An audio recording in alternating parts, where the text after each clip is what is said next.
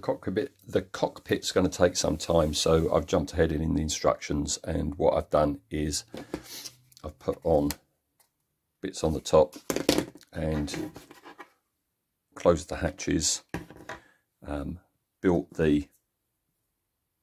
all the landing gear, and they are smart. It is really good detail, but it is this horrible sparkly grey. They try and make it look metallic, but it's not. It's grey with sparkles, and it does make it look cheap and horrible. I'm sure it's going to look better in a minute when I put the primer on. So yeah, I've just blue tacked up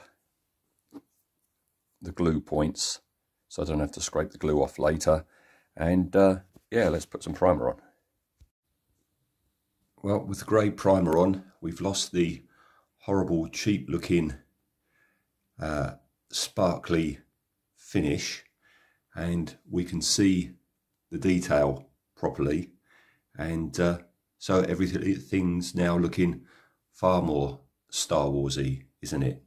So I'm pleased with that. So next step is to give everything a coat of Citadel's Lead Belcher, which is a dark metallic, as you can see there, which is not at all the colour the Razor Crest is, but that's a much better basis for dry brushing the silvers I'll be using over it than try putting silvers over grey. So I'm going to come back once it's had a coat of that.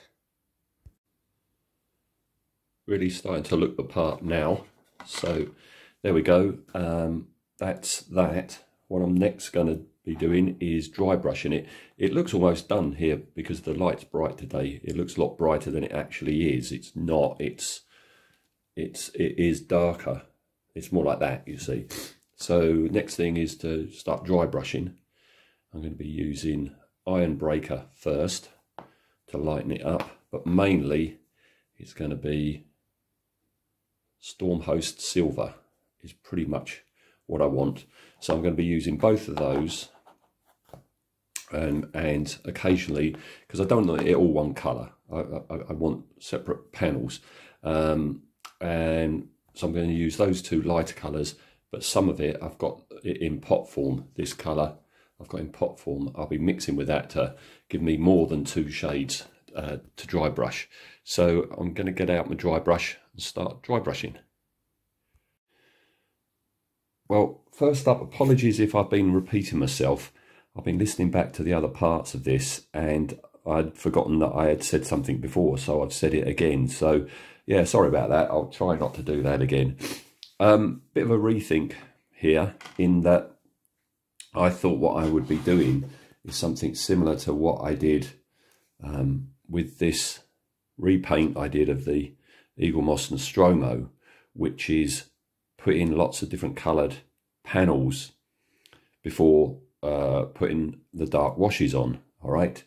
But I watched 2 or 3 episodes of The Mandalorian last night, which had the Razor Crest in it quite a bit, and looked at it, and it seemed to me that the whole ship is basically one colour.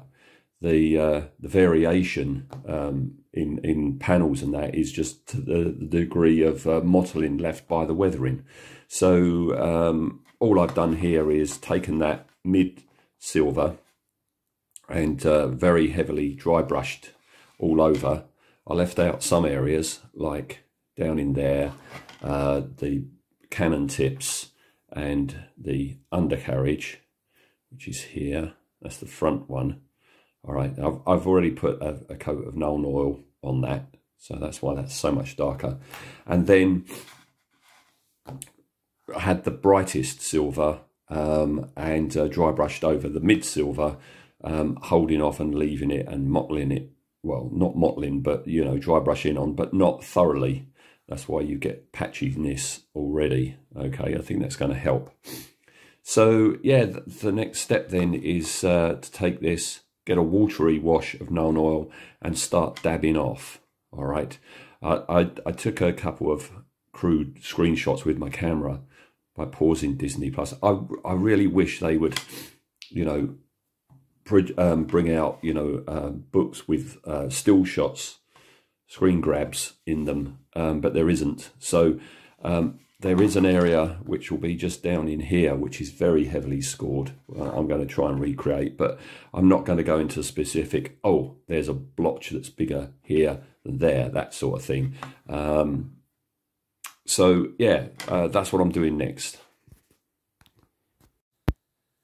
I don't think I said, but I've decided to do everything in sub-assemblies.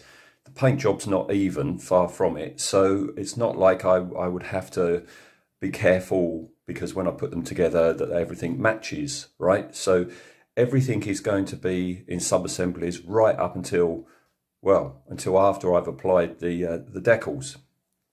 So here we go. This is first pass on the weathering. What this is Nuln Oil heavily watered down, and what I've done is I've just dabbed it on, and most of the time I've let it dry. I mean, you can see in a couple of places where I've dabbed it off where it was a bit too thick. So I'm just letting this go off and dry properly, but that's quite nice. It's given me a modelling effect. There's some areas that I saw when watching the episodes, like that area there, that are a lot darker. So once this is dry, and it's not dry yet, I'm going to go in with a stronger concentration of Nuln Oil and start darkening areas down. All right, but so far so good. I'm liking what's happening.